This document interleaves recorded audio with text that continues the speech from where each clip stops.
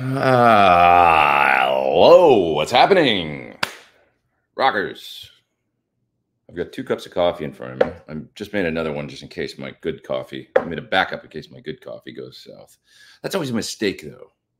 It's hard to go from good coffee to bad coffee. You're like, ooh, I'd rather not. Just like it's hard to go like, you ever have like good single malt scotch and then you try and switch to a blend? Like, you know, just even something decent, Macallan or something, and then you try and have some Doers. It's not good. Got fluffy head today. What's happening? I'm in Rochester, New York. I got up this morning, and our drummer had texted our group chat and with a picture of him and Kenny Aronoff in the elevator. And I thought, Kenny Aronoff, what's he doing here? Of our hotel. And I thought, what's he doing here? I thought he must be here with Satriani and Vi. And sure enough, they're playing here tonight. So I immediately bought a ticket because the 14-year-old me would be so stoked to be in the same town. And, you know, it's a day off and I probably should be resting my ears and stuff and not going to a show. But screw that. I'm going to go to a show. I'm going to go see Satriani and Vi tonight. It's going to be fun. So if anybody's in Rochester and they're going, I'll see you there.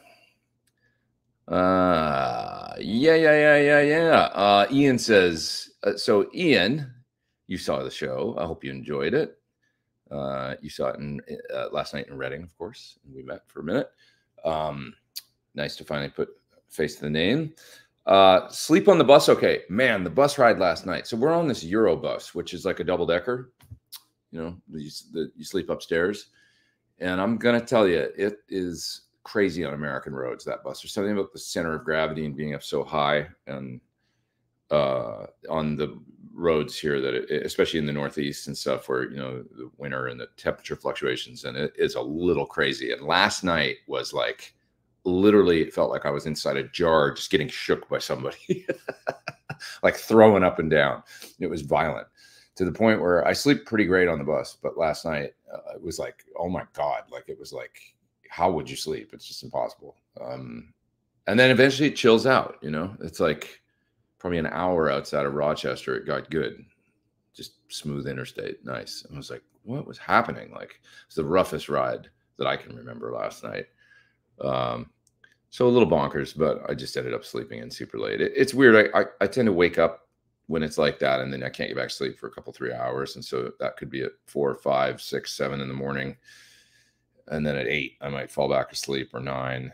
And then I just sleep till noon or something, because you got to get at least 6 or 7 hours total, right? So a little bit bonkers, but the shows have been awesome. Last night was really fun. Not as big of a crowd last night, but small but mighty. And they were having a really good time. 2 nights ago in Hampton Beach was just stellar. It was one of the best shows I think we've ever done. It was packed, basically sold out at the old Hampton Beach Casino Ballroom there for anybody that's been to that venue. It's a legendary old venue. It's been there forever. And it was so much fun because it's like a big club. It looks like a big roadhouse, that place. It's all floor seating, but it goes way wide on either side of the stage. There's a lot of people sitting to the left, a lot of people sitting way out to the right. And it's just a fun vibe in there. I put a picture up of it on my IG, but it was packed. It was great. So much fun. Yeah. Ian says, it was a lot of fun. They're all such great players. Thanks, Ian. Appreciate that. Thanks for coming. Good times. Good times. Oh, my goodness. My goodness. My goodness. What are you guys talking about? Let's see. Peach right across the lake, says Ben. That's true. Yeah, that's true. Double fisting coffee, says my knees hurt. Yeah, maybe a little. I probably should take it easy and not even have the second one, because I think this was a 4-shotter. I don't want to like send my heart into some sort of arrest. Oh, yeah. Let's see. I think I got to sneeze because I got allergies. Oh. Excuse me. Chris says Michael Nielsen just warmed up the crowd for. I saw he was doing a little live stream today. I did see that when I signed on to YouTube. Yeah. Jeff says he's going to be there tonight. That's awesome. Yeah, it should be a fun show. Looking forward to it. And Tom's talking about the King Crimson tour that Mr. Steve Vai is part of. That should be awesome. I love those records. I love Discipline, especially. That was such a cool album with Frame by Frame and Mate Kudasai are two of my favorite tracks from that era. So great. Beautiful guitar playing and songwriting. Will you be going to Phil X's show in NoHo to kick off his wife's catering business? I saw that and I was invited, but I'm not in town, I don't think. When is it? It's soon, right? Because I remember seeing it going, oh, I'm going to be gone still. So I'm out here for a little bit still. Do you get to go backstage? I could put in the effort to do that, but I generally don't do that. Or I'm just like not if I'm invited and I'm with somebody and like whatever, then it's, but like this morning, I just last minute, I saw it. I was like, oh, I'd love to go to that. And I went on StubHub and bought a seat, I don't know. I don't want to be like imposing, I guess, so I'm always shy about that. I might send a couple messages and just put feelers out or whatever. But I've met Steve numerous times. Steve did a nice video on. He was a part of the video that I did for his Marshall, of course. And he allowed me to interview him for that, which was awesome. So that's on my channel. We had a great talk. I guess that's probably the last time I would have spoken with him. Maybe not, actually.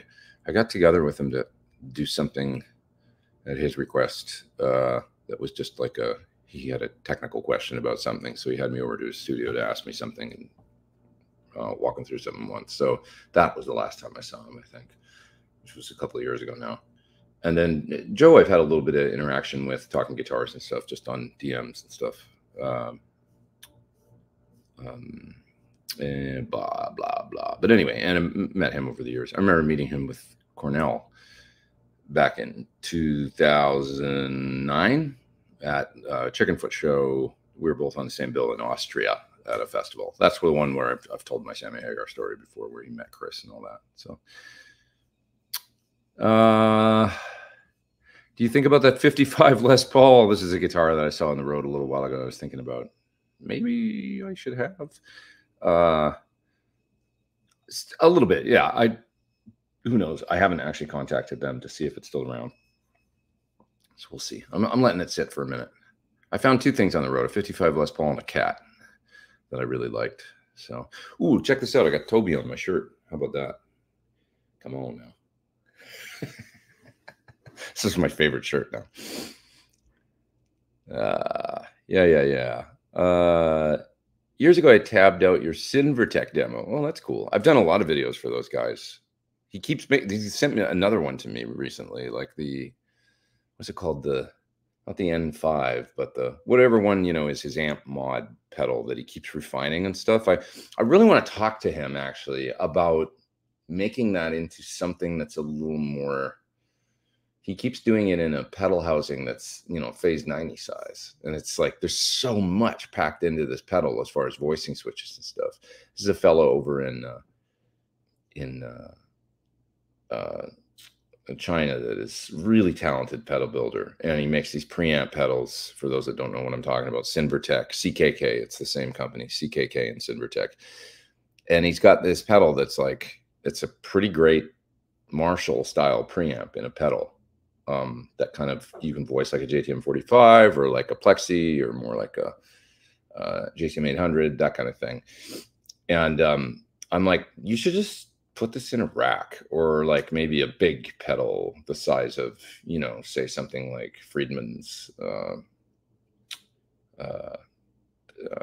what's it called? The IRX or something. It's just bigger, so that it's easier to get at everything and stuff. Cause it's a little crazy. Like it's a little like, that it's one of the nuttiest pedals as far as the amount of knobs and switches packed into a very, very small format, but it does sound good.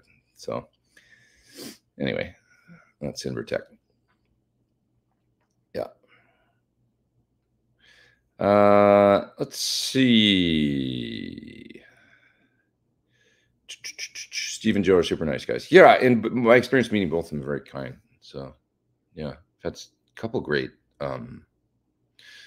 You know, Steve over the years I've had more interaction with, but some really really good talks with him, and there's one in particular, you know, that I'll say about Steve that I've probably mentioned it before, but there was a friend of mine that right after Chris Cornell passed away, convinced me to go out that weekend because that was on like a Wednesday or Thursday or something when that awful day happened.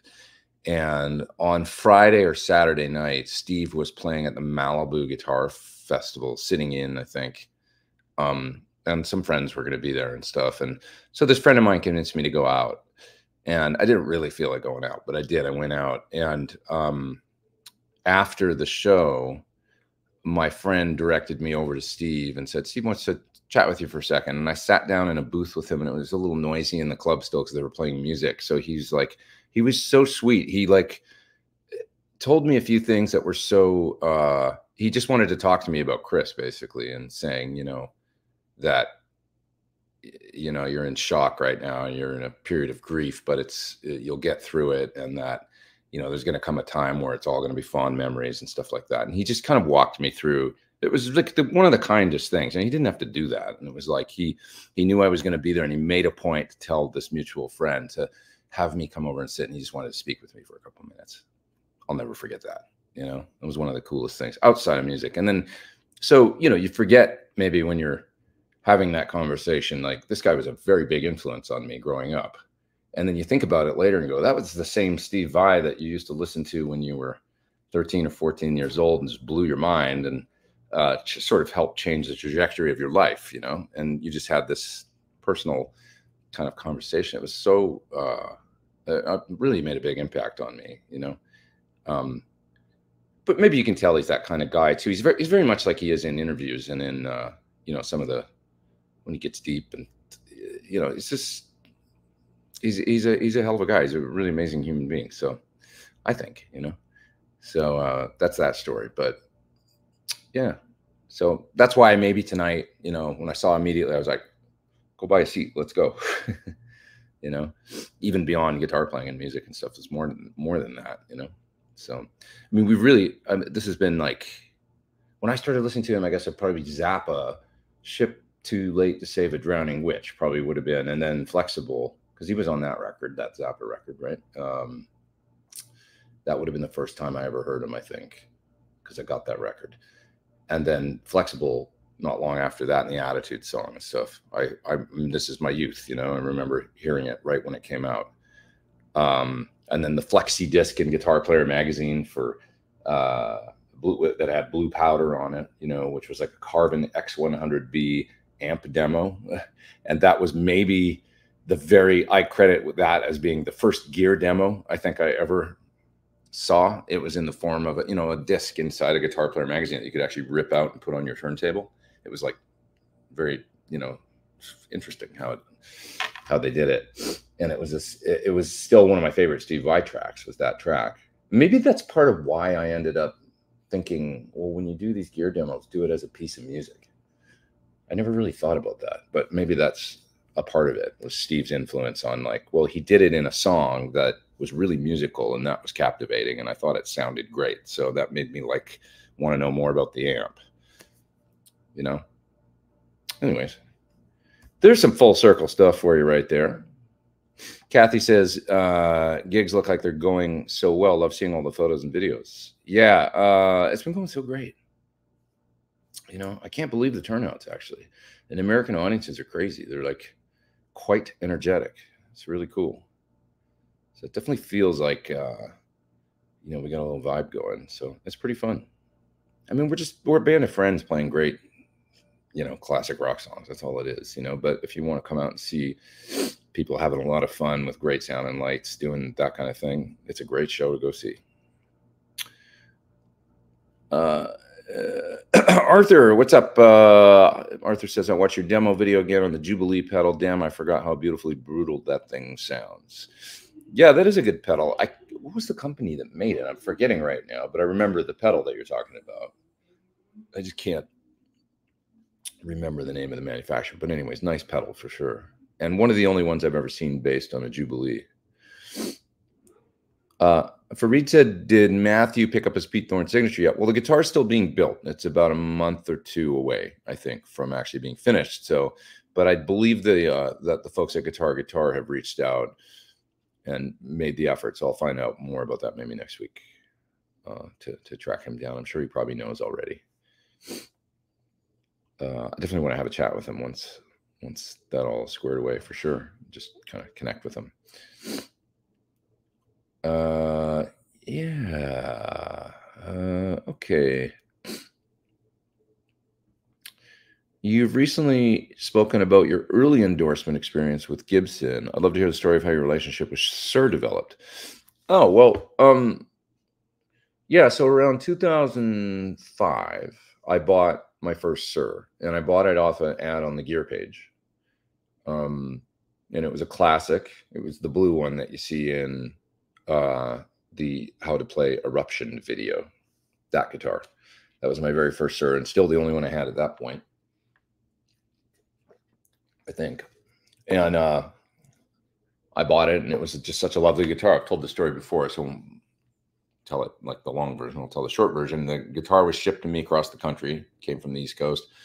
I opened the case, pulled it out, started playing it. I thought, ooh, this feels good, and it looked great. You know, it was in terrific shape. I was playing it, and it was in tune, I realized, about 45 minutes later. I still hadn't plugged it in. I was just sitting there playing it unplugged, but I was like, wait a minute, this guitar's in tune. I never tuned it.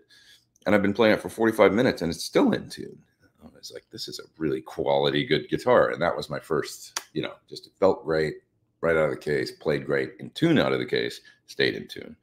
That was a good sign.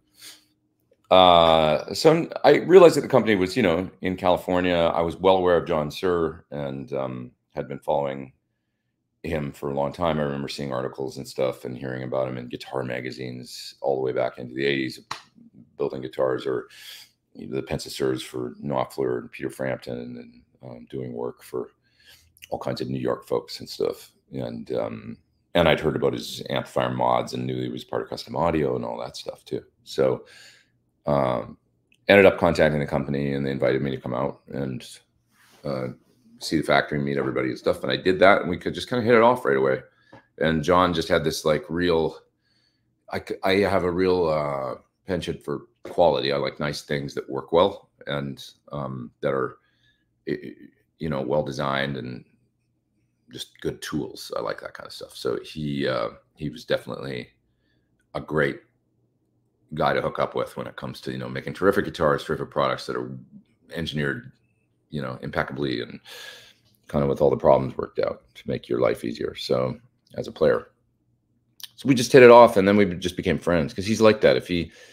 If John, you know, he's a very kind guy, and if he likes you, and if he, you know, he's a very family oriented guy, and just, you know, we liked a lot of the same guitar players and music and same era, and we just had a similar taste and tone and stuff like that, and the things that we liked. And so just natural friendship, and just started working closer and closer with him. Yeah. Yeah. So Middle Pickup said, that's amazing. I don't think I've heard that story before. The story about Steve at the festival. Yeah, it was really cool, man. I mean, really fantastic. It really made me feel better, to be honest. So, you know, very, very nice of him to do that, you know, and be that considerate. Yeah. Let's see. Chris says Johnny Marr's like that as well, more than just a musician. I've heard nothing but great stuff about Johnny, and I really like watching him in interviews. And Henry, our keyboard player, has been recently working with him a little bit, so I hope to get the chance to meet him at some point and chat with him while I'm in England.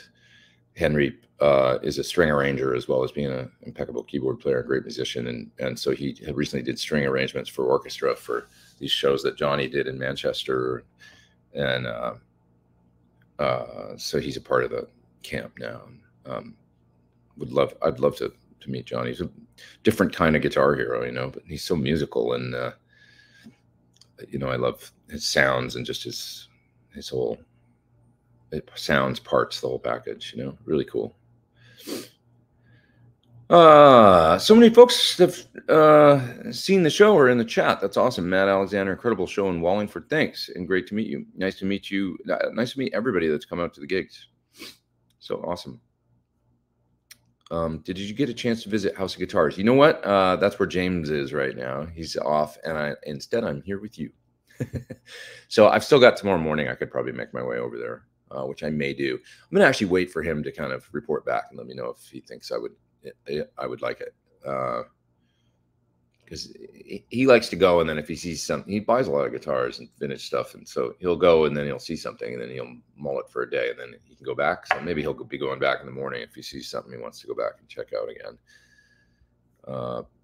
But yeah, I filled the day with probably just tracking down food, Sunday Live, and then also going to the Vi and Satriani show tonight. Yeah. Todd says, John makes great pizza too. He does.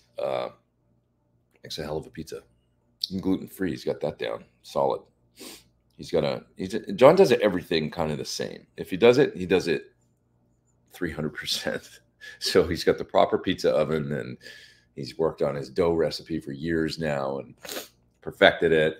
And, you know, the oven has to be just the right temperature, and the pizza's got to go in for just the right amount of time, and the whole night. He's got it all. He gets on forums just like we do on guitar forums. There's pizza forums. I'm not making this up. And argues with people just like guitar players do about pizza dough and things like that.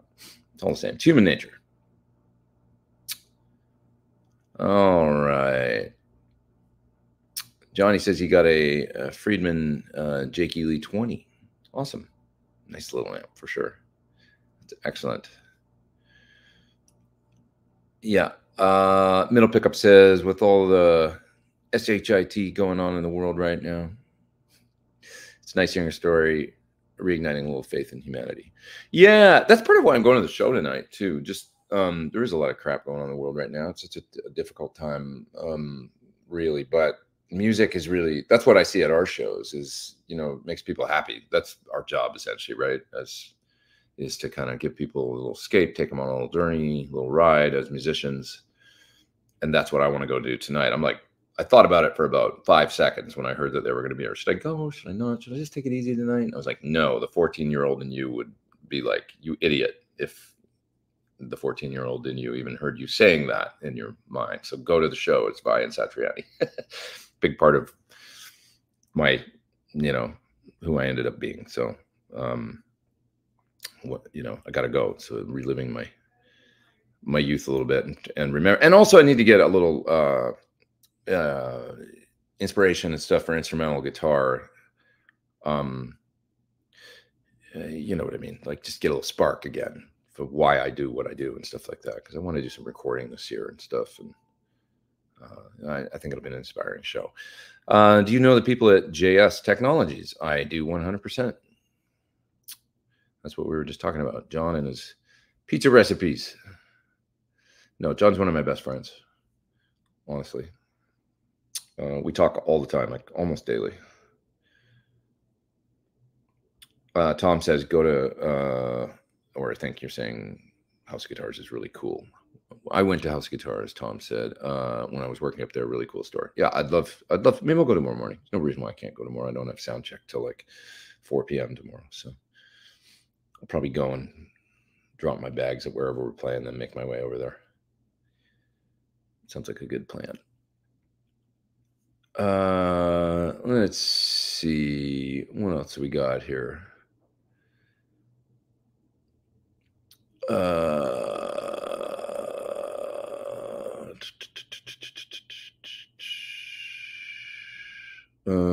Currently going through carpal tunnel syndrome. Have you gone through something like this? A little bit.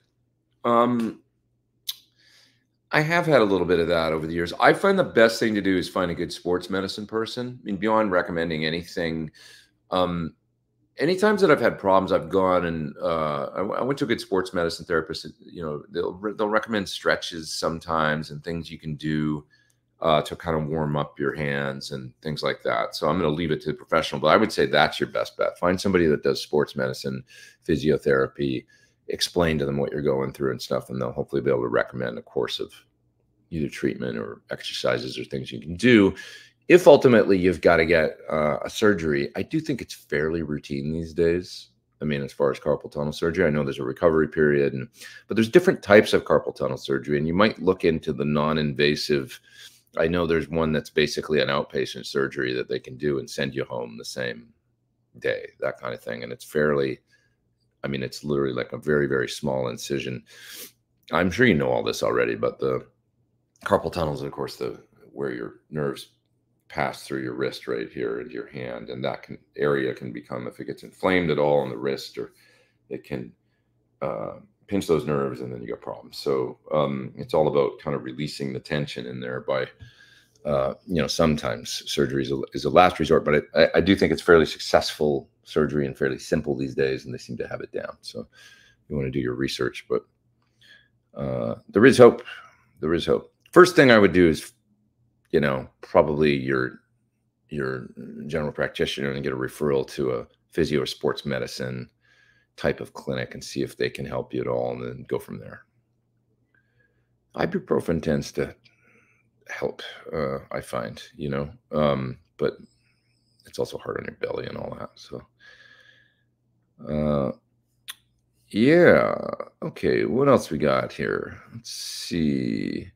What do you know about the Egnator Tweaker 15? Not that much. I don't really know what they're based on, but I do remember that amp. I mean, it was a kind of a small amp that had, various circuit tweaks that you could make in the front end. Probably things like coupling caps and, brights and things like that you could switch to kind of change the voicing. So I remember it, but I don't remember how they sound really. Although Bruce always designed great stuff. I mean, I loved the M4 preamp, the original IE4, and the M preamp that sort of was the, I guess, granddaddy to what is now Synergy, that concept of a modular preamp. So, yeah.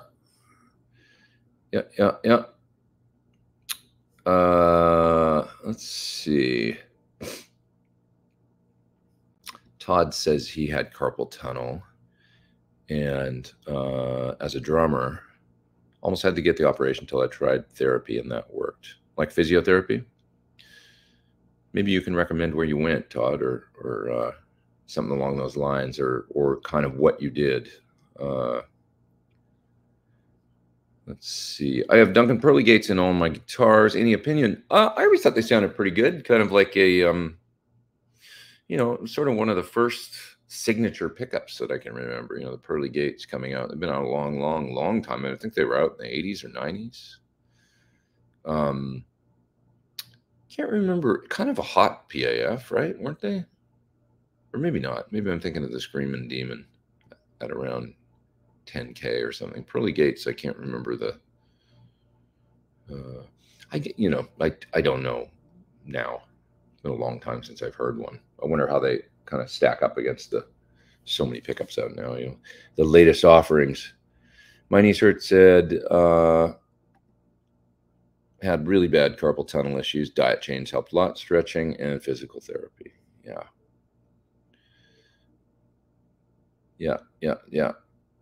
Big Boss says, strongly recommend stretching your hand yoga before surgery. Yeah, my friend John Button had some great stretches that he would do, back this way, down this way, against a wall, kind of, but not with a lot of pressure, just enough where you feel it stretching, and kind of, I tend to just kind of stretch my arm when I'm like, because I get a little bit of like nerve stuff in my hands if I first sit down and then I try and play and I'm totally cold. And if I just do a little bit of like, because I think I get it in here. I think this is where my main problems are. I can just kind of tell, like, they call it golfer's elbow, the inside of your elbow, not the outside, which is tennis elbow. But I think I get nerve kind of stuff stemming from there. And the interesting thing is, for me, the more my hands kind of warm up, and if I just warm up slow, it goes away. So that's kind of cool. I get blood flow going, and I don't seem to have lingering problems too much. So, yeah. Sports medicine helped, Todd. That's awesome. Yeah. Okay, there's a super chat from QStick333. Interested in the Strymon Brig for the multifunction. By the time I add a favorite switch, I'm close to the price of the timeline. I've never really done that side-by-side comparison to see how close the, D bucket or whatever algorithm is to the, the Brig and also there's a new version of the Brig. So how close is that compared to, the old one? But, it's one voicing. That's the only thing. You do have the one voicing. You don't want to have a tape voicing or a digital. So if you think you could benefit from that, because there's times where just that analog voicing, I mean, it's a lovely sounding delay. It's terrific, but there's going to be times where maybe you might want digital or tape, or you might need a, multi, the two taps or things that you can get on the multi-patterns, echo, all that business. And so you do get a lot more with the timeline. So I guess it just depends. If you're just kind of a one sound person and you need a small pedal board, you mainly want that analog delay. I mean, you got nothing to lose. The new Brig, of course, has memory locations, and you can store presets and stuff like that. So it's a little more, I don't want to say complicated, but it's not quite as easy to just store and direct, your MIDI to it in order to change, but you can do it. And I mean, once you do the work on a Brig and store your sounds, however many presets you want, they're in there, and you're probably not going to do a hell of a lot more programming beyond that. At least that's what I always think. I sort of program my delays, and then if I need to make another preset or tweak beyond that, I base it off one of my old presets. I've in my EVH SDE 3000, for instance, I kind of work off my presets that I made for it, because I was part of the, coming up with the presets for it. And I'll base my sounds mainly off those presets of mine, or I'll use one of the EVH presets. But generally I base it off one of mine. And then if I need to change the delay time a little bit for a certain song or something, or the mix a little bit for a certain song, I'll do that. But I'll take one of those and just copy it over to another memory location, and then, just start with my own presets, that kind of thing. So long story short, that's a lot of extraneous information, but I think it just depends on, ask yourself how versatile of a delay you need. Do you need digital? Do you need tape? Do you want those options? Do you want it to be a little bit more straightforward to program and stuff like that? Because that's always the advantage with the bigger pedal, is it's a little more straightforward, and you can get to things a little easier. And the way the layout on the classic Strymon pedals is, the big ones, is pretty great. Like, they're very simple to use. I like the, they're getting a little dated at this point probably, but I've still got a Mobius on my pedal board because it just does everything I need. And we play Spirit of Radio in our set, and oh my god, I started using in-ears a little more on the gig, just because I'm enjoying the intermix that our guy gets going. And when we play Spirit of Radio, I've got the flange going on the Mobius, and then I've got a chorus going in the H90, and a little bit of echo and stuff like that too on the patch. And it sounds so good when I start playing it in my in-ears. It's just like super stereo and sounds like the record. It's really fun when we kick into the tune. I just start playing and I'm like instantly jazzed on the sound, and that's partly the flange and the Mobius and the chorus and stuff. So anyways, just fun.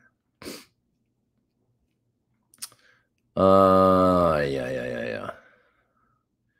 Let's see. Do you ever do a sound check and things aren't working right? If so, does this rattle you? A little bit. Like sometimes I'll do a sound check and something's wrong, be it, I don't know what, like a ground thing or whatever. And, there's things about my rig, because it's fairly complicated, that my tech won't catch. And it'll take me getting to sound check and powering up and going, this is wrong. Sometimes I'm finding the mics are patched backwards on my amps or something. They've gotten the two cables backwards. So I'll go over and I'll tap one, and the left one is coming into my right in-ear, or, and that screws me up a little bit, just because of I want the image in the back, the left cab to be in my left ear and the right to be in the right. Little things like that. I had a tube failure last week. Luckily not on a gig. It, amp powered up and blew the HT fuse. I was pretty proud of myself. I actually did my own diagnosis and biasing and stuff last week with multimeter, and I can get inside a PT100 now and bias it, and if I had to do my own tubes on the road stuff, this is pretty cool. I mean, John taught me how to do it. He made me a nice video, but it's interesting if you've got it. So if you've got this is a little how I did it. Generally speaking, if an HT fuse blows, which there's usually 2 fuses in amps these days, or often anyways, maybe not usually, but often you'll find there's the mains fuse.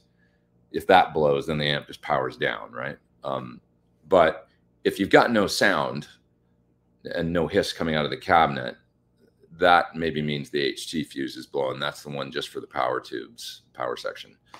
So that's what happened. My amp blew the HT fuse. So, and that generally means you've got a bad tube, wonky tube. And the HT fuse will blow before you arc a tube. So I went and found some more fuses because unfortunately I thought I had the right ones out here, but I didn't. So I had to go to an electronics store and buy fuses. Went and bought some 2 amp fuses, put a new 2 amp in the amplifier, powered it up, and got inside with the multimeter. And as I was shown by John very carefully to not touch any of the stuff that will, blow your socks off, went in and checked all the tubes. Everything seemed fine. And then I heard the fuse blow again. So that's kind of good in a way, because it's like, I figure, all right, it's not going to be an intermittent problem. That's going to go away for a week and then come back in a week. It popped a fuse within the amp being powered up 30 seconds within me powering it up again. So that means, okay, I've got a tube that's, because John explained to me that tubes can heal themselves sometimes. And, then you're like, well, which one was it, right? It's a mystery. And then you might as well replace them all. I only had 3. I have 3 tubes, a 4 tube amp, 100 watt amp, of course. I had 3 tubes that were all a pretty close match, to the ones that were in the amplifier. So that's not enough to retube the whole amp, obviously, but 3 tubes that were rated pretty close. They check, sometimes out at SIR, they'll measure them for me so that I'll take a whole set with me that is so I don't have to rebias. And if I blow a tube or something, like in red plate or whatever, I can just pull them all, put in the new ones, and they're close enough match within 5 milliamps or something to what the ones in the amp were, that I can just carry on without needing to rebias. Well, they could only find 3 for one of my amp heads out at SIR the last time I was there that were a match. So I took the 3. But that meant I had to I couldn't just pull them all and retube, had to kind of find where the bad one was and then maybe just replace one of them because I only got 3, right? So I went, here's what you do. If this is the case, you just pull 2 tubes, either the outer pair or the inner pair. Because you can run a 4 tube amp on just 2 tubes, right? You just have to use if you're actually going to play it like that, you got to go half down on the impedance. So you use the 4 ohm output instead of an 8 ohm if you've got an 8 ohm cabinet, or an 8 ohm if you've got a 16, that kind of thing, right? Pull 2 tubes and you can go down 1 impedance, does that make sense? So, but I didn't want to run the amp off 2 tubes. I wanted to replace 2 of them, So what happens is you pull the 2 tubes, put a new fuse in because I'd popped the fuse, pull the outside pair is what I did. I replaced with 2 of the new ones that that I've got out of the 3, put them in the amp, put a fuse in, 2 amp fuse, powered it up, let it run for a while. Everything cool. Didn't blow a fuse. Didn't blow a fuse. Still didn't blow a fuse. An hour later, didn't blow a fuse. Let it run for a while. That probably means you found the bad one, right? Because whatever tube was causing the issues, it seemed like I popped 2 fuses pretty quickly with the amp powering up. So anyways, now I'm good. So then I went through and I measured all the, looking at the milliamps on every tube, and it was like supposed to be around, John likes them around 34, something like that in the PT100. So I went through and I found that with the 2 that I'd put in the amplifier, one was at like 29 or 28, and then the other ones were when I raised the bias a little bit, and the other ones were up around 38 or something, or 37. So now I've got a spread of almost 9 or 10 milliamps. That seemed a little wide to me. I had like 33, 34, 38, and 29, and that kind of thing. So I was like, okay, let's try and pull this one that's at 29 and replace it with the one more good one that I've got. I put it in the amplifier and checked the bias. Now everything was within about 5 milliamps. Luckily, the other one was, reading like 33. So now I'm between like 33 and 38 or something. All good. Let the amp run a little longer, plugged it into a cabinet, checked it for the next hour or two. Everything's cool. So I put it back in the chassis and I've used it the last 2 nights and everything's been fine. So that was cool. That was cool. So yeah, if you've got a tube amp, if you've got 100 watt and you can afford to do it, when you buy tubes, try and get a matched set of 8. If you can do that. If you can, I know they're expensive these days, but if you can afford it, you're going to need them probably at some point anyway, unless you decide you're going to sell the amp or something. So if you can get 8, you might be out, close to a couple $100, but you're covered, right? Because you can take it to your tech, get it biased, and if they all match up and stuff, you'll have enough if you're on the gig and you need to replace. Because otherwise, you're going to have to source tubes out on the road and stuff, and the pain in the butt. That's that story. That's that story. Did I miss that super chat or did I get it? I can't remember now. Oh, no, that was the Brig question, right? The super chat. Thank you for that super chat. Appreciate that. And I'm going to move on now after that long-winded dissertation about retubing and issues on the road. I think I see some of you have been talking about carpal tunnel in the chat and posting some links. That's great. Good resource here, helping out your fellow musicians with their issues. Recently purchased a JCM 900 and it's a bit fizzy. Any tips for getting rid of the hiss? Well, if there's hiss and you find it seems excessive, many times it can be traced to a preamp tube that's just kind of noisy. I've found recently, I tend to like big bright caps in amps, my Marshall derived stuff. So like the big, 4700 picofarad or whatever, or 5,000, I like that bright cap, but it does increase hiss in the front end because it's letting all this signal through the, those highs and stuff, and that's where all the hiss lives. So you might want to try some different, try and buy a tube, maybe hit up the tube store, or maybe Doug's Tubes or something, and maybe a little personal help and say, hey, I'm really looking for a high gain, but low noise tested 12AX7 for the first slot in my amp. And you might find that it significantly reduces the hiss. You might just have kind of a noisy tube. If it's hiss that you're saying, you're also saying fizzy. So that's a little bit of a different thing. Fizzy, I don't know the JCM 900 spec actually, but that could be coming from something like a bright cap or something that you don't like. So it could just be a mod situation where you might want to have somebody look at it and just kind of, warm up the front end a little bit, depending on, what's in it. I would say it'd be a job for somebody like Friedman or something, if you want to do that simple voicing thing to just kind of smooth it out a little bit. Dave has a lot of good tricks for that kind of stuff, like JCM 2000s, JCM 900s, certainly JCM 800s, making them, just optimized and a little tighter or a little smoother or a little less, because there's multiple places in an amp where you can change things like how much high end is getting through or what high end is getting through, and just kind of, help to voice the amplifier to make it optimized for the circuit without doing any major modifications, just small stuff. Yeah. Did I hear correctly? You will be in South Bend, Indiana with CRS. We did play South Bend. It was one of the first gigs on the tour. So we already did that, but it was a blast. It was fun. That's where I found a cat that I adore. I want to take home. Probably already been adopted. Yeah. Let's see what else we got here.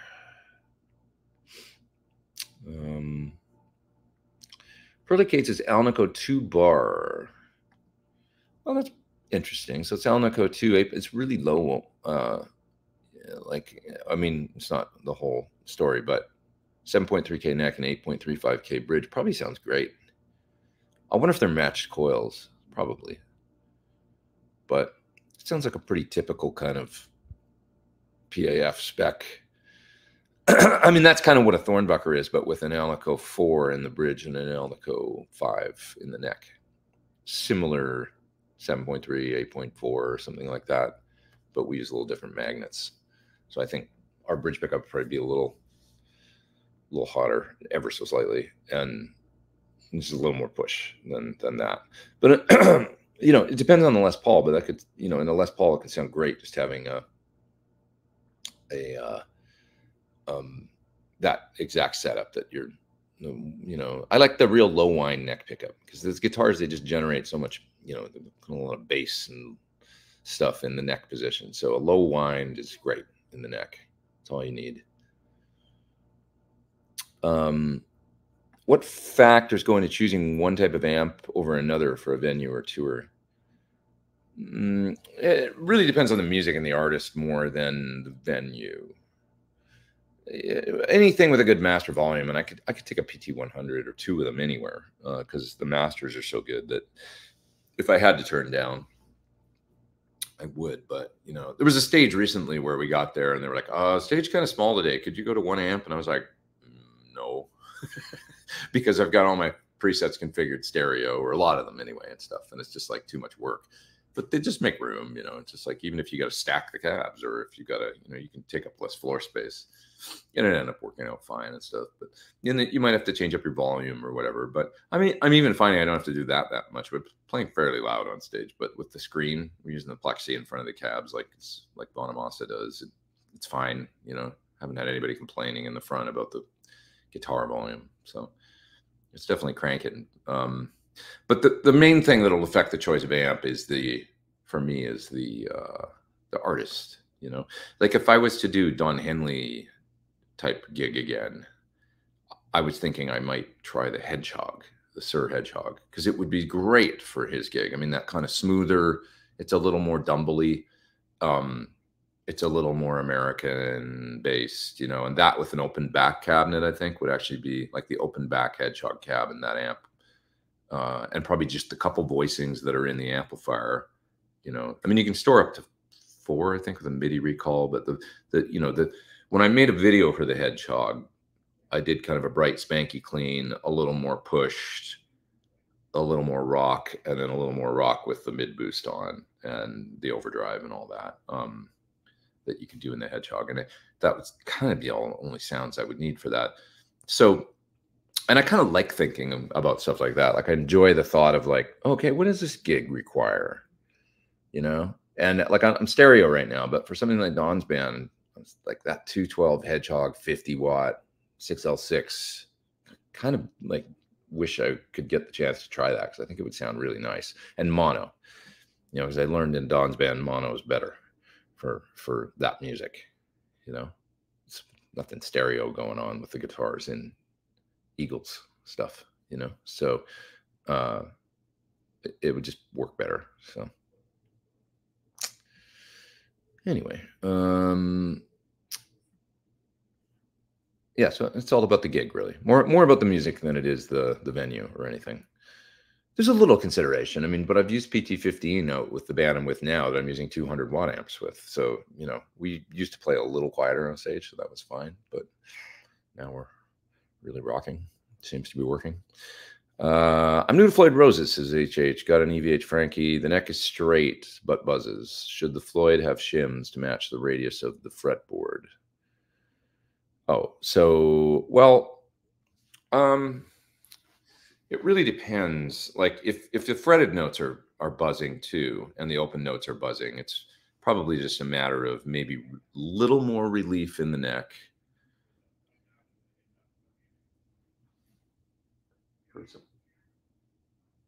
Heard somebody outside. It sounded like somebody I know. I was just wondering.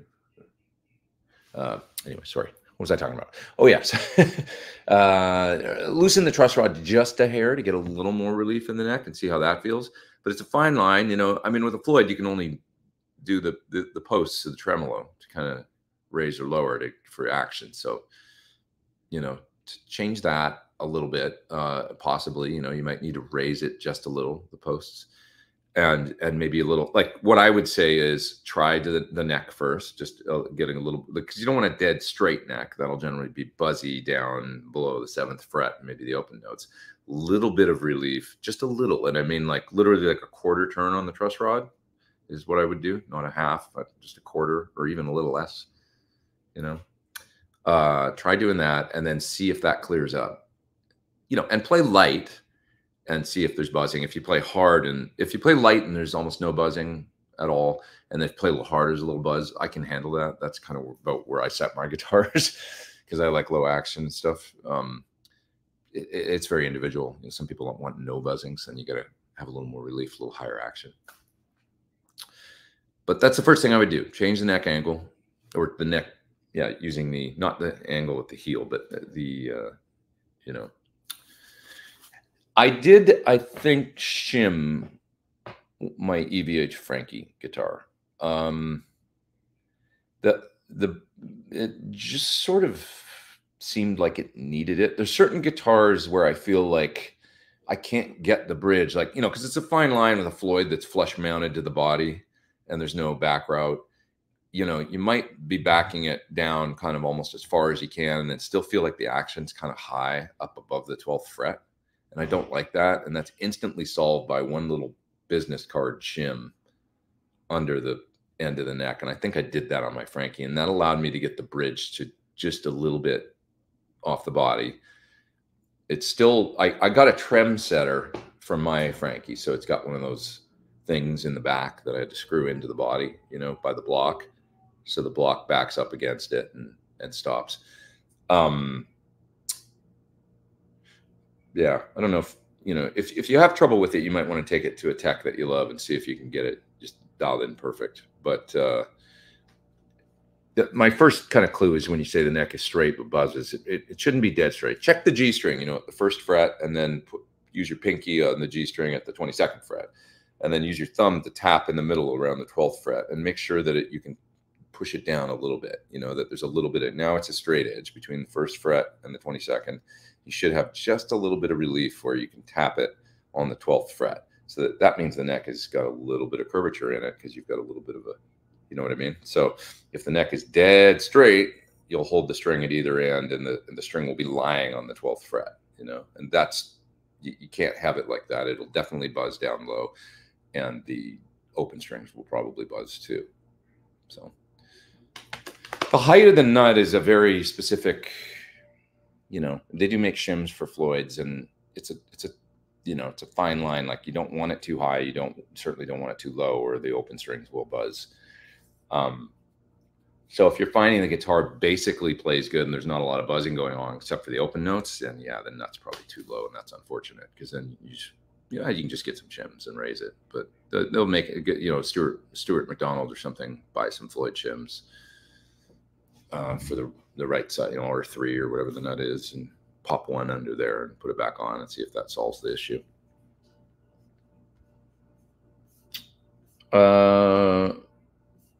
Okay, moving down through the chat. How is the newish live rig working out? Great. I mean, any drawbacks? None. I mean, other than it's big and, you know, there's a lot of, you know, it's just, I guess the only drawback is it's fairly complex. So if something were to go wrong, I mean, knock on wood, that it won't, you know, but there's a lot of patch points and things like that. But I haven't had any problems other than that amp. I mentioned, you know, popped a HT fuse on an amp, and that means bad tube. And then I did the work I had to do and fixed it. So it's all good. Speaking of Rush, what are your thoughts on Clockwork Angels? You know, I hadn't listened to it a ton. When it came out, I listened to it, but I can't, you know, right now, if you asked me to pull a song out, I wouldn't be able to. So it's not an album that I'm super familiar with at this point, you know. I should go back and give it a listen, actually. Everything kind of post Counterparts. I didn't do Vapor Trails and stuff. I didn't do like a ton of, you know, deep listening at that point. But I guess I should go back and give everything a shot and listen closer, you know, spend a little more time with that and maybe a little less on the classic. So an album that I listened to a little bit recently and got, that is Grace Under Pressure, which like I kind of let that one go for a while, but man, there's some good stuff on that record. The tones and stuff is really cool. Love Alex's work on that record. If you're going to a guitar store, how do you like to try them out? That's a great question. That's interesting. You say SRVs to just pluck the high E string and listen. I do that on acoustics sometime in guitar stores on the low string. I'm always on the hunt for an old J50, like, or J45, that doesn't have the 60s adjustable bridge. I hate those. That's a tone sucker. But the ones with this irregular bridge on them, I had a 59, and it was just the acoustic sounded like the voice of God. He'd pluck the low string, and it just went wah. It just had this bloom. Some guitars go boom. This one went wah. And I attribute a lot of it to the right bridge on that particular model.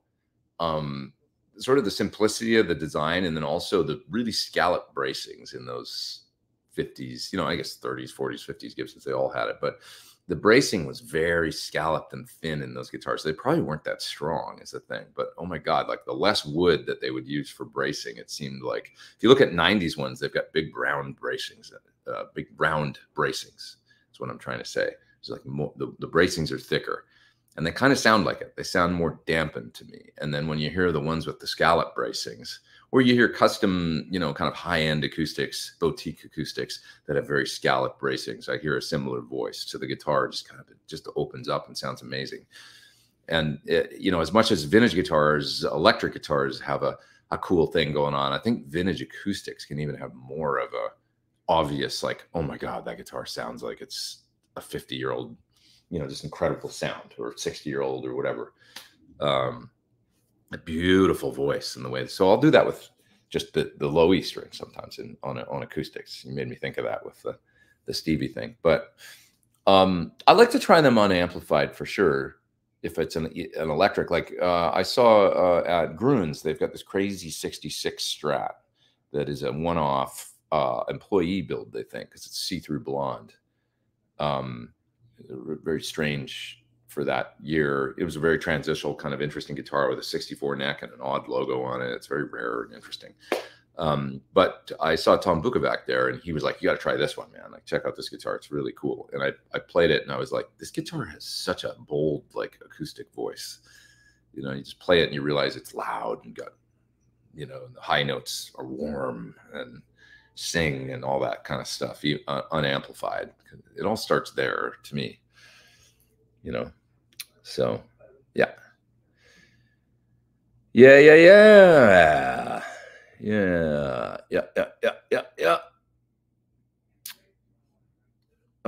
Jim Cox asking about House of Guitars. I think I'm going to check that place out tomorrow. Everybody's talking about it, so I guess I got to go. But I couldn't go today because I'm here with you guys. So I don't think I'll have time after this. It'll already be 5 p.m. They'll probably be getting ready to close. But I'll have time tomorrow. I can swing over there. Is the video of your current rig still coming? Yeah, I really got to do that. So I have video shot and stuff, and I think I might even all have it on a drive. I already did that, but I need to just make a video. I've got a couple of videos that I filmed in the can. I just need to edit though to put out. Like I put out a video the other day from the multi-cab from Sackless. I'm not sure if you guys saw that. It's a cool little speaker sim box that hosts digital speaker sim, so you can easily get a great mic'd up sound of the PA or to recording interface. And it also has simple preamp and power amp, kind of very simple analog voicing in it. So if you want to run it on a pedal board, you could run with some preamp pedals or overdrives and distortions and get some pretty cool tones, like direct right out of it. So I finished that video the other day, and I got a couple more to do. So I got a little backlog of that stuff to get out. Donner Prince overdrive pedal I got to get out. Yeah. Arthur says, I've never done a bias job on an amp. Yeah, it's a little scary at first, but then I was like, oh, this is easy. Once you get in there and do it, it's pretty simple. I'm pretty far back in the chat, so I think I'm gonna move down here. Let's see.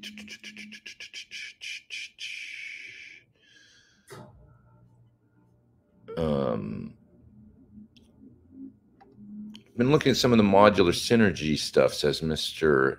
Hillis. Notice that everyone seems to love the sound and feel, but not many use them as their live rigs. You know, it's a really good concept. I've always thought it's a little bit of a niche sell these days, a rack mount preamp, power amp. You know, it's bucking the trends a little bit for sure. I mean, I just think that probably you got a lot of guitar players that, you know, the simplicity of a head or a combo or whatever, and then a simple pedal board, or even, you know, the modeling stuff is, you know, kind of got a huge part of the market now, you know, people playing that stuff. You know, we went the other night, we were in heck was I in Hampton Beach, and we went out and had a drink afterwards, and there was a bar down the street with a cover band playing. They were pretty darn good. It was like a big stage with pretty proper lights and stuff, you know, and these guys were up there playing like a bunch of rock and pop hits and stuff. They had a whole pretty good show put together that were worth, you know, going right from song to song to song to song. And the guitar player was playing a Charvel with a headrush cabinet on a chair behind him. You know, one of those little like headrush monitors. That's what he was monitoring through, and it was behind him. I like that it was on a chair. It was like probably because it feels more like an amp, you know, behind. And I thought, you know, look at this guy. Like, here he is, he's doing it, and he's got very, you know, I don't know what he's using, a Helix or a quad or something on the floor probably, but Axe-Fx, you know, who knows, and or maybe a headrush. And that's one way to go. You know, it's just like with the synergy, you know, you're kind of asking people to, I mean, I think they sound really good. It's like, to me, it's something in the studio that seems to make a lot of sense, because I like the idea that, you know, for instance, I've talked about the Engel modules as being some of my favorites because they're a very alternate high gain sound to anything that I have. They've got a more, you know, that kind of, you know, Engel, the German company, they've got a bit more like a metal voice, for lack of a better term, and just kind of like, you know, really easy, plug them in, get that, you know, different sound, or maybe like the Deliverance or something, or like these different kinds of modules, or the 2C, or different kinds of things that I don't have. Gigging wise though, you know, I use my favorite amp, which is the PT, you know, obviously. That's all my main food group sounds that I need in there. And it's like, you know, so I think a lot of guitar players are probably the simplicity of just a simple pedal board, maybe a deluxe reverb, or maybe for some people it's a dual rectifier, or maybe for some people it's a JCM 800 with a few pedals, and that's all they use, and then everything's kind of contained. And maybe it's just I don't know. I'm just spitballing. Like, what is it about?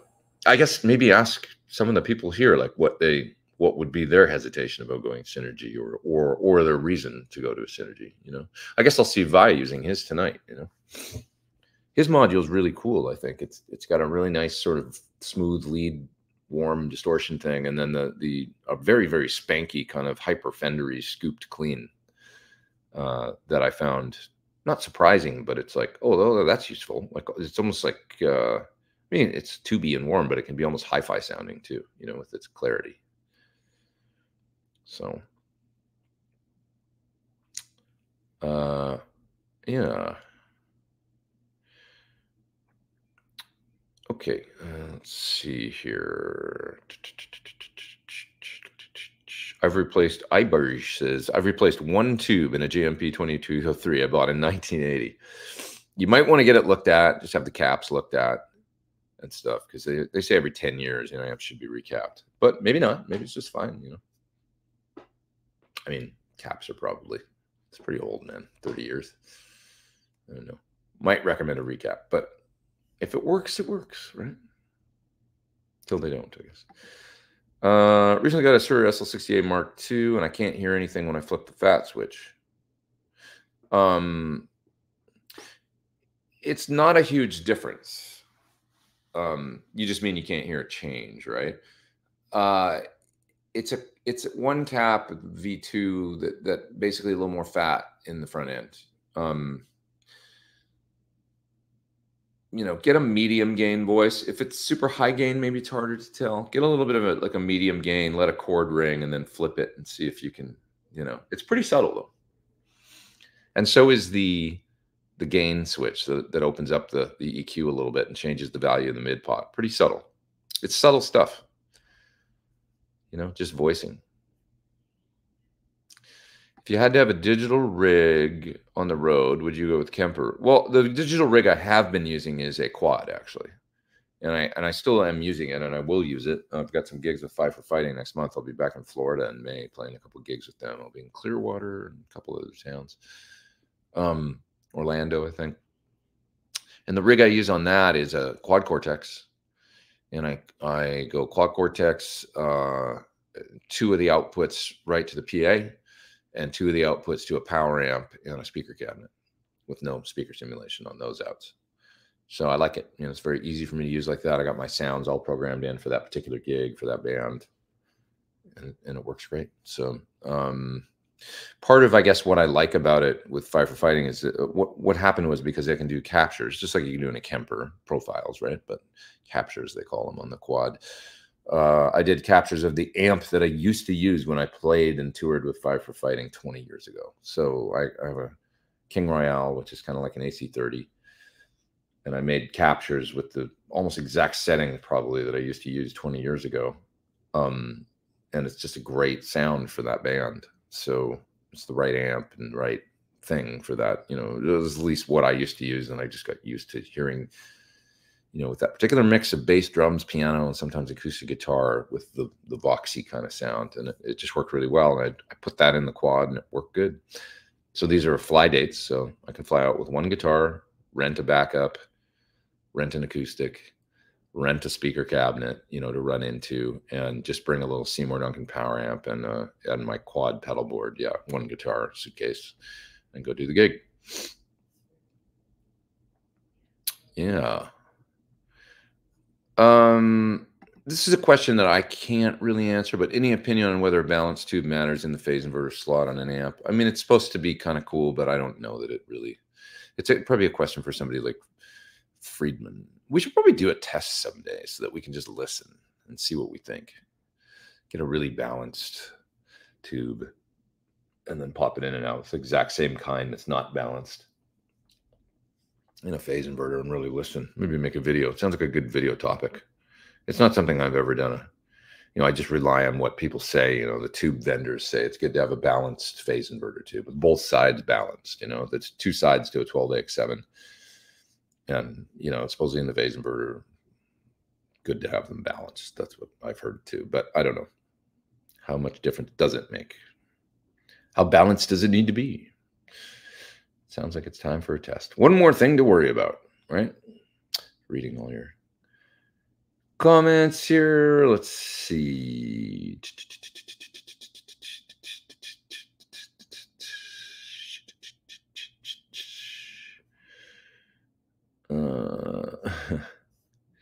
You can use anything you want on a Henley gig, says Entertainment Speculation. Apparently they're using tracks. Well, I'm going to tell you, no tracks on any of the tours that I did with Mr. Henley and the instruments, you know. No tracks on any of that. I was there. That was me playing, God damn it.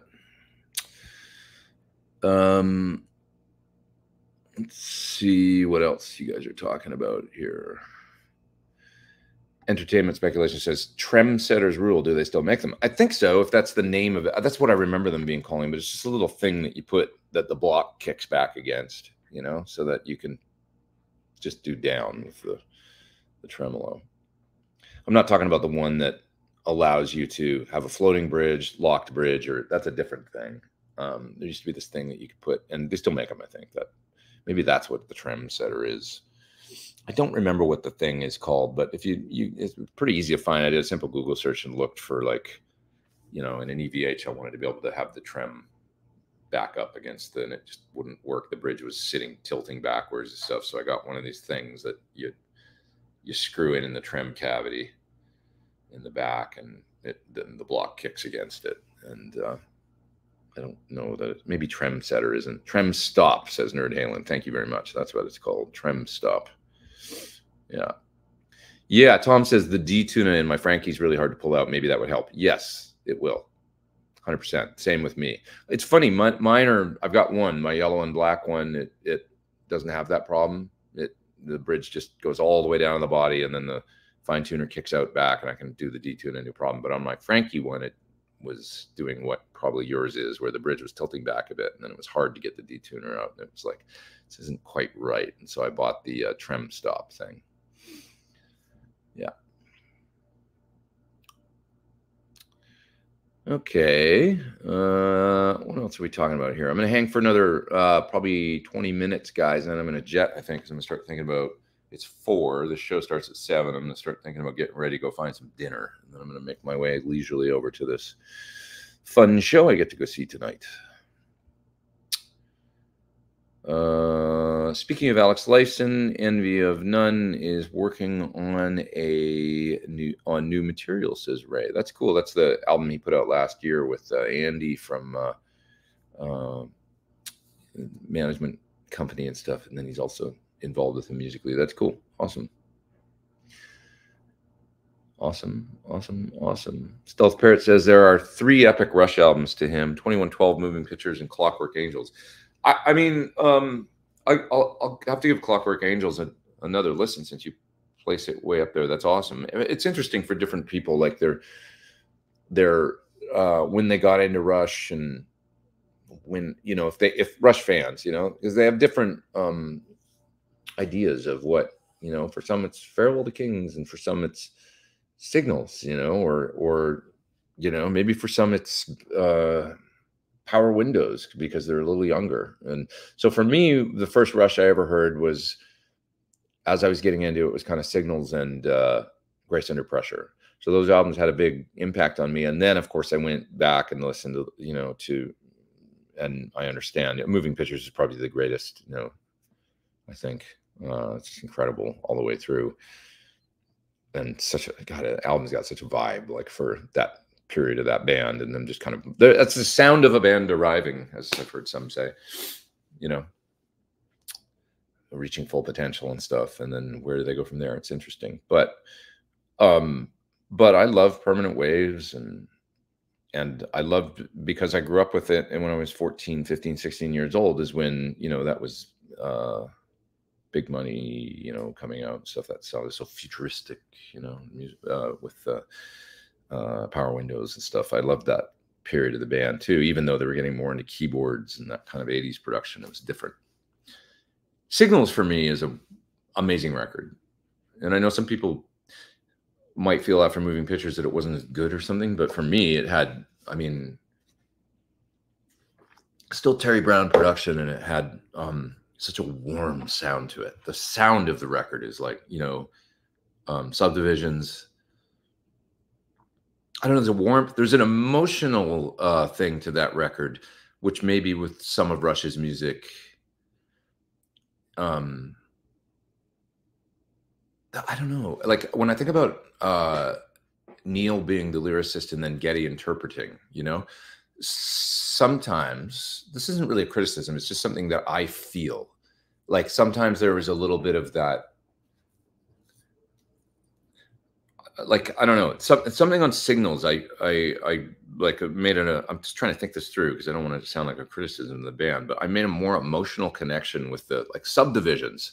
Maybe it's because of my age and that point where, like, the lyrical content of being like a kid and trying to fit in and everything, that meant a lot to me at that point, you know, in the video and everything. It was like, yeah, like, that was every Rush nerd. They were kind of writing to their, you know, like, that, they made an emotional connection there. Also, the song Losing It was so amazing to me. That was on that record, which is all about, you know, whatever your talent is and the inevitable decline that you face with age, where you just can't do that thing anymore, you know, be it writing, or be it dancing, or be it maybe being a musician, or whatever the hell it is. But I loved that concept of, like, even at that age, of being like, oh, that's so heavy. Like, you know, the, I don't know, there was just like, that's what it is about that record. It's got a mood to it. It's a little dark, and yet it's comforting, and kind of, so they really struck that balance on that record to me. And maybe that's lost on some people, that, I don't want to say they couldn't get into it because they were like jaded by whatever, like moving pictures is just incredible, and then permanent waves and signals. And it's just, I don't know, to me, it was a little more human or something, and a little less about the technical and the drum fills and stuff like that. It was and the Ben Mink violin solo, like probably, not very many guest appearances on Rush albums, but the violin solo on Losing It, it's one of my favorite tracks by them. It's incredible. You just feel the track, it's like, I don't know. I like music that does that, for me. So, that kind of moves you. So,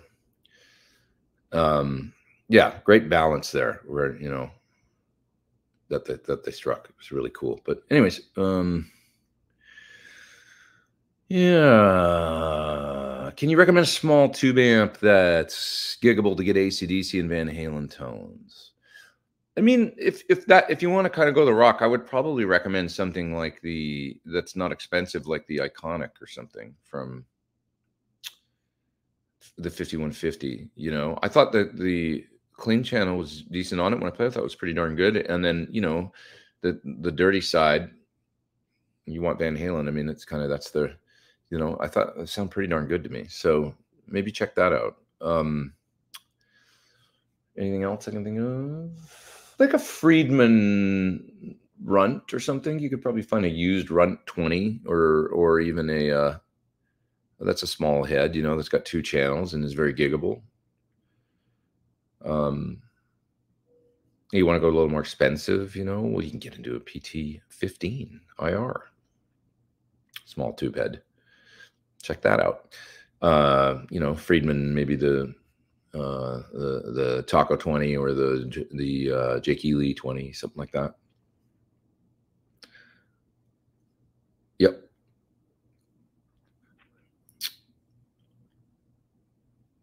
Okay. Looking through the chat here a little bit more. Let's see what you guys are talking about. Surfbee was at the Hampton show. Awesome. Excellent. Thank you for coming to the gig. That show was rocking, dude. I had such a good time at that show. It was like a crazy club, It was awesome. Like the big club. It was killer. I've played there before. I played there with Melissa Etheridge, but I swear we had more people this time. Like for our gig, it was, and the town was dead because the weather's bad and it's just beginning of the season. So it was the first show of the season for them. And man, like people sure showed up. Like there was literally nobody in the motels and stuff. This is kind of a beach town, And there was nothing open during the day. I was like, who's going to show up for this gig? And it was packed. Loved it. I loved it. Lauren says, Vi uses Synergy, but Synergy system's pretty great for the small studio with all the options. Yeah, it seems really, nice for studio voicing, to be able to grab a few modules and cover a lot of bases. So Brian Hester says, you made a live one. Good to see you here. There's a super chat up there. I'm going to grab that in a minute. Hampton Beach show was great. Thanks. Yeah, so much fun. Rocking guitars in the PA, right? How'd the tone sound? Give me your honest opinion. I love the way the guitars are sounding right now in the PA. Very happy.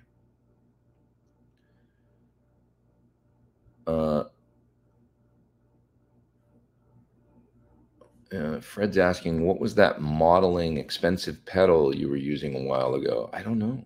Which one? Is it Quad Cortex that you're referring to?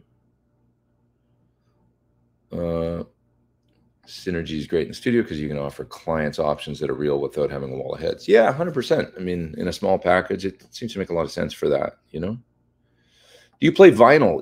I've got my whole record collection. I got 2 turntables that are both broken sitting in my closet. So it's my intention to buy a new little, not crazy expensive, but nice hi-fi setup one of these days and get back into it and start buying records and stuff.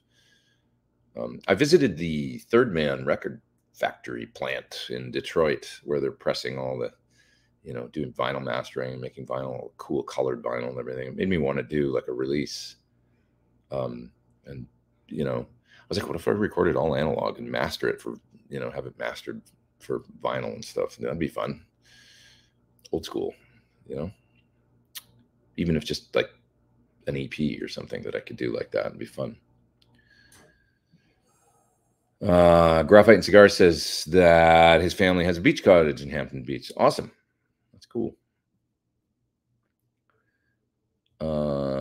Johnny says, I have both amps and now digital IRX rig. I've played both. Just depends on the gig. I prefer amps, but I can play the digital rig too. They're just tools. Yep.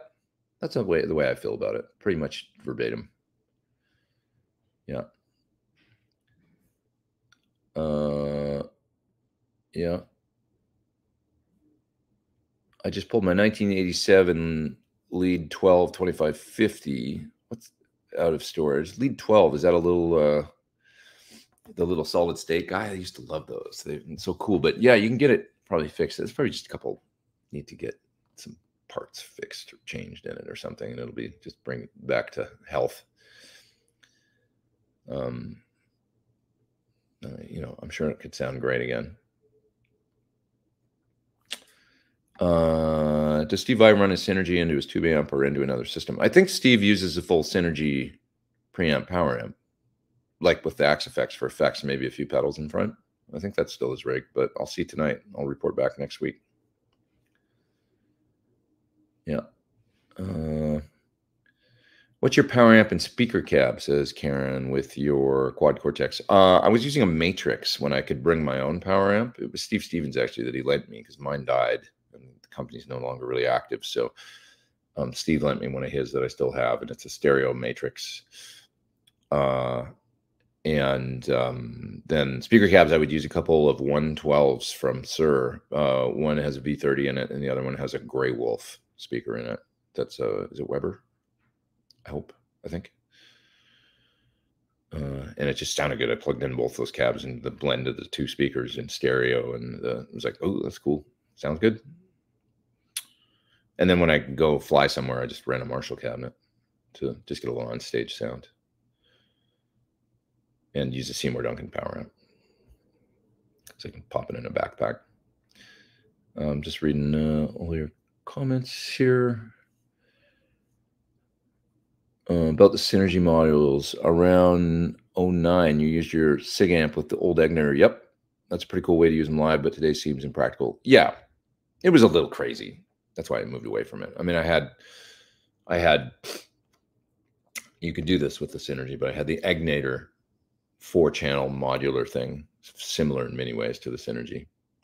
And I would run the Egnator in the loop of an RJM switcher. So just make this as simple as possible. Forgetting everything else, if you plugged into the RJM and then into the Egnator, and how did I have it? Oh God, I see I've already lost I can't remember how Friedman had it patched in, but basically it was like this. I could use the preamp of my PT100s, or I could use the preamp of the Egnator 4-channel Jubby and then run back to the amp. So I could switch in and out the preamps, I just can't remember the patching, however it was, but I was using one of the loops in the RJM somehow.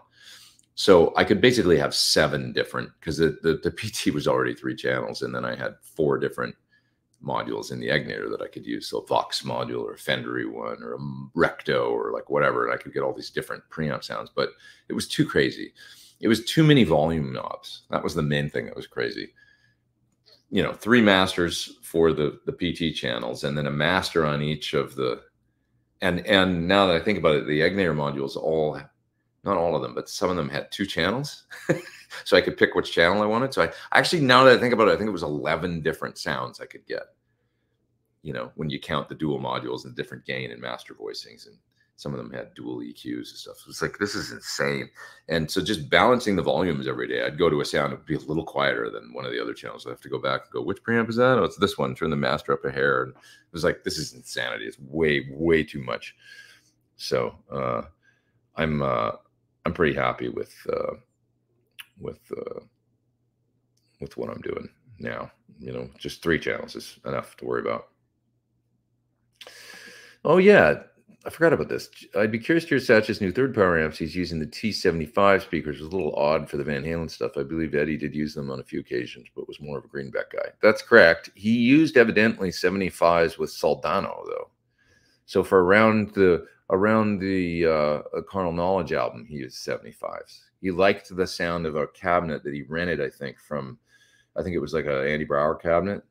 Dave Friedman tells this story.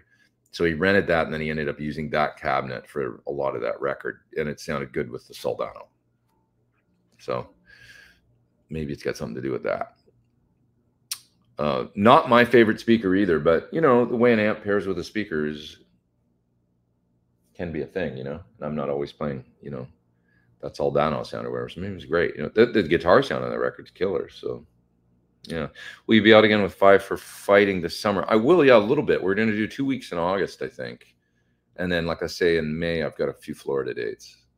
It's not a lot. It's a couple weeks, total, or 2.5 weeks if you count May and August together. But, yeah.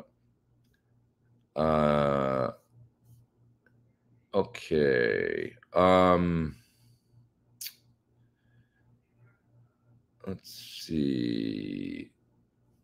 How was it being around Blues Saraceno? Blues is great. He's a sweet dude. He'll, talk your ear off about guitar and amps, and he's just a great dude, great career, and he loves all this stuff, Marshalls and pickups, and he's become a friend. He's a super cool guy. So, oh, there's John. Didn't see you were here, John. John says, if you pop a fuse, put in a new fuse, the next fuse might not blow. Tubes can arc but not stay blown or shorted. I wouldn't trust a tube, but it's not always easy to find the bad one. Hi, John. Good to see you, friend.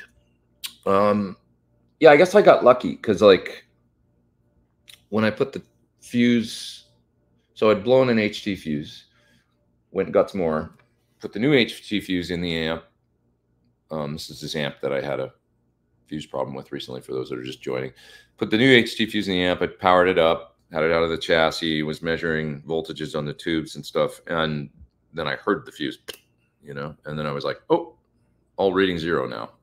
Pulled out the second fuse, and it had popped. So I thought, okay, well, let's start experimenting with pulling tubes. So I pulled 2, the outer pair, put another fuse in, powered it up.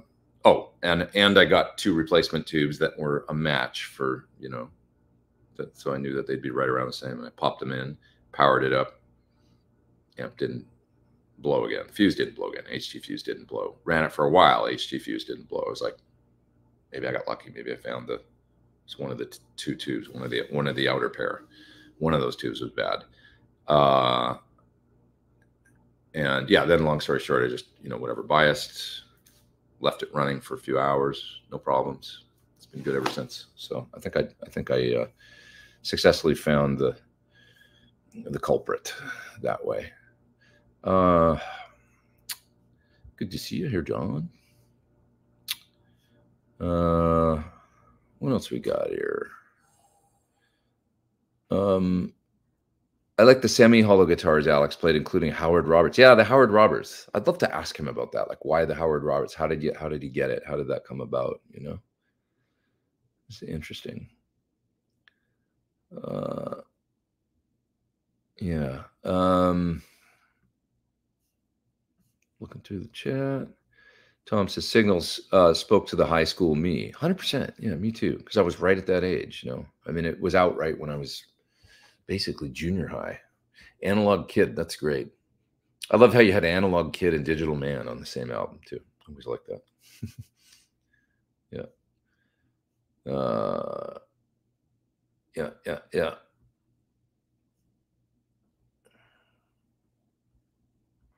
See, I like Geddy's voice. Arthur says that he doesn't like Geddy's voice, but Geddy's voice when he's saying, I don't know. I loved that album too, when he's not always like singing super high, but I like that stuff. It's an acquired taste, I guess, but I liked his voice, and because he sounded like him, it's like Dylan or John Lennon. They had unique voices, and on Signals, it was I liked the way the lyrics and his voice melded, and I believed it. It was like he was singing about stuff that was relatable, and so just for me, it was like. and like listen to Losing It. It's not.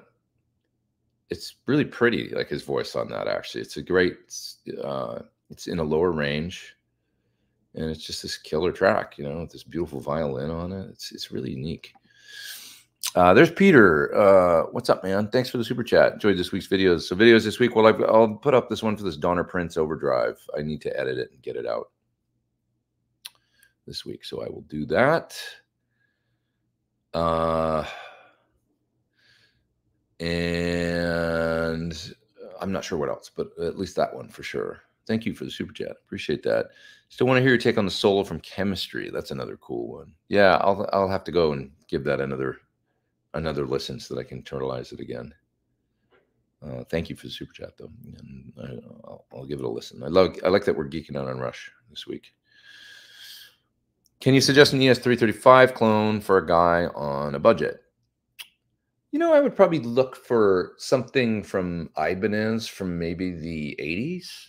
Like those, like Schofield didn't he use? They were really cool. I remember I had a roommate with one that was really nice. See if you can find one of those. They were really good guitars, I thought. They're kind of vibey too. They're kind of cool. Those early 80s ones. I don't remember what the hell they were called, but they were, you know, like a flame top kind of tobacco sunburst situation. You know, and as far as something new, I mean, maybe look for something from newish from Epiphone or something. They're making pretty darn good guitars these days, I think. You've been weary of Epiphone. Well, if you find a good one, I mean, you know, you should always play it.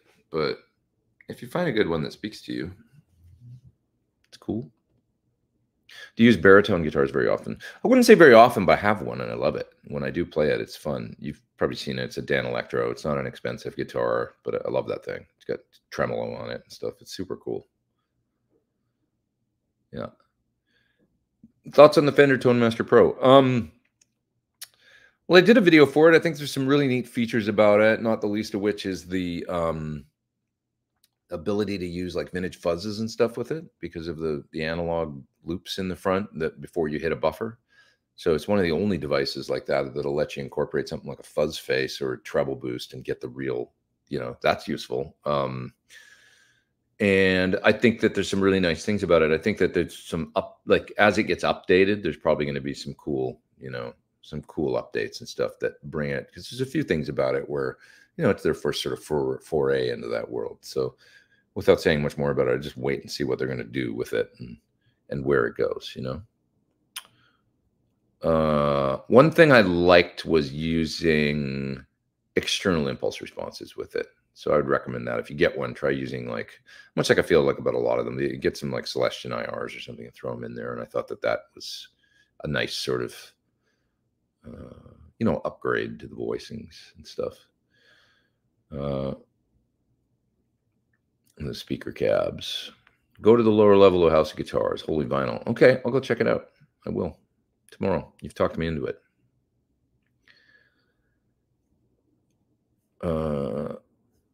I want to know about Vi's rig as well. Okay, well, I'll check it out tonight and see. I've got a pretty good seat, so it should be relatively close, I think.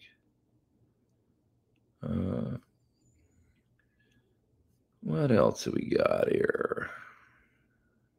Thoughts on a full range, flat response cab versus power amp and speaker cab?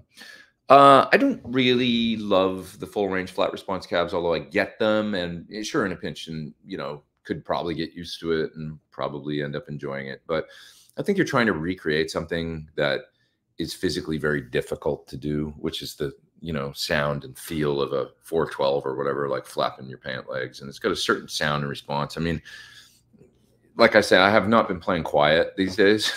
And when we do, like we do Jump, for instance, in the set, it's just fun. It's at the end of the set, just kind of fun for the whole family rock track that everybody can get into.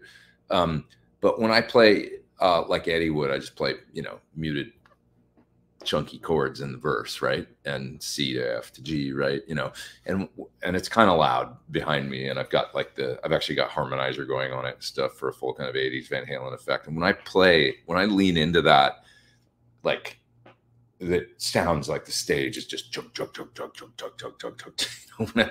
Like when I'm on that particular sound, because I'm kind of loud on that song. I just use one sound. I thought for that song, I'd just be like Eddie. one loud guitar sound, roll the volume up and down. So solo, you know, the whole 9 yards, all on the volume pot. Like I don't change sounds or get louder for the solo. It's just one guitar sound. So it's a little louder than some of the rest of the set that I'm playing. And when I play those muted eighth notes with that tone, it's like there ain't nothing like 2 4/12s behind you doing that. The whole stage is kind of pumping, you know. And that's the thing that you're trying to recreate with an FR cab. That to me they sound like monitors, you know. It's even with a good monitor, and I have some guitar coming out of my monitor, but I don't like to hear my whole sound down in front of me coming out of a wedge. It always sounds a little hi-fi and a little fizzy and a little just not exactly like what I like what I'm used to, like a greenback behind me in a cabinet, you know. So I'm more of a fan of the speaker cab. I don't mind at all, even like the 5 for Fighting rig I was talking about, the Quad Cortex. I don't mind at all using a couple of Sir 112s behind me and a power amp with no mics on the cabinets. They're just for me, for a little feel and feedback on stage. That I don't play loud in that band, you know. It's just a little guitar behind me that sounds good. It's a quieter dynamic show. And then I run RARs to the front of house. So that sounds great to me. It's more for just me and my comfort on stage, you know. So anyways, yeah, I'm still just a fan of guitar cabs. So let's see. This is interesting. Mark says he's got a T75 cab from 86 and one from 04. The 86 is way better. I wonder if it's just the speakers or like if they're actually different or if it's break-in or what, you know. But yeah, I can believe. I mean, there's been a lot of tests online of speakers, you know, that like a million V30s and they all sound radically different. It's like, who knows? It seems from users' tests and kind of, you know, my own experience and everything, it's kind of a moving target, speakers, you know. It seems like they're not, like even Celestians are not all created equal for whatever reason. So when you find a cab you like, probably good to hold on to it. I don't know, like you watch some of these videos, like how can so many V30s sound so different, you know? But they do, from different eras. So it's interesting. Yeah.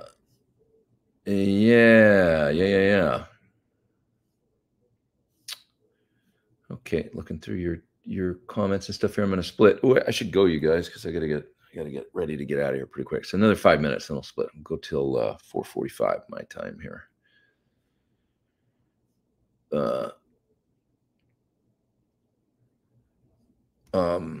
That's an interesting question. Any chance of getting Paul Stanley on the show after the tour? I don't know. I've spoken a little with Paul, and he was very, very nice. I don't know if he would do my kind of show or not. You know, I have no idea, but I'd love to chat with him. Actually, he was a really cool guy. He strikes me as a great dude, actually.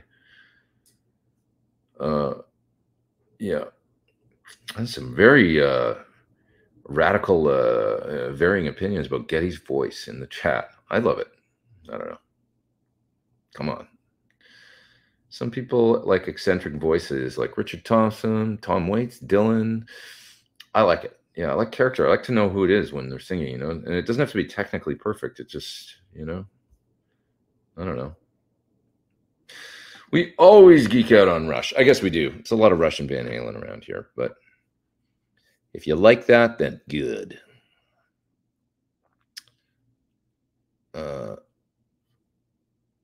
Let's see. What else you guys talking about? Ibanez 2630 for an Ibanez on a budget.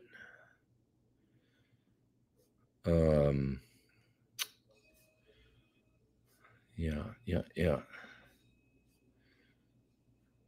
So looking through the chat, somebody's recommending the Epiphone Alex Lifeson Les Paul. The 1980 Schofield model was an AS300. Yeah. They've gotten kind of pricey. An affordable option could be a Sire Larry Carlton model for under 1,000. I saw Larry play that guitar actually at the last year at the Baked Potato. It was cool.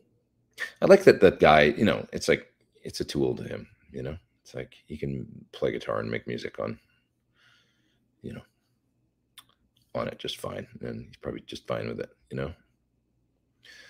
Andy says, come on now, Geddy Lee, Bon Scott, Robert Plant. These are the voices and vocals of amazing classic rock. Agreed, yeah. It's like, it's all character, you know. I mean, what I love about Rush is that It's sort of similar to Billy Corgan. It's not like he has a classically great singing voice, you know, but he sure made it work, you know.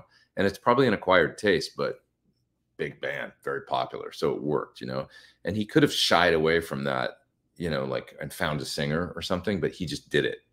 And it's there's something to be said for that. And I really respect it, you know, making it work, doing what you can with the instrument that you've got, and pretty cool. Yep. All right, I'm headed down to the bottom of the chat here really quick. Somebody says, enjoy New York City. I'm not actually in the city. I'm in Rochester, but I'm still in New York. And I did go to the city for a couple days last week, and it was awesome. I had so much fun. It was really great. I love that place still. You know, I had a really good time there. I spent a couple days there, and it was good to get there and have a nice. I need to do a little more of that. Like when I go there and make sure I spend some good time doing the things I like to do. And it feels good just from I don't know. There's still a lot about that city that I love, and there's areas that I love to go to, and there's a lot of the places that are really similar to when I started going there. My first time in New York City was the mid '90s, and of course it's changed a lot since then. But there's some things that haven't. You know, I find that I still go there and it feels really similar, and there's just an energy I like there. That's not dissimilar to things that I still like about LA. You know, feels like there's a lot happening. It's a lot going on. Like there's a lot of possibility, and there's just you know, I like that. So anyways, all right, everybody, this was fun. And next week I'll be home. Let me see what's going on next week.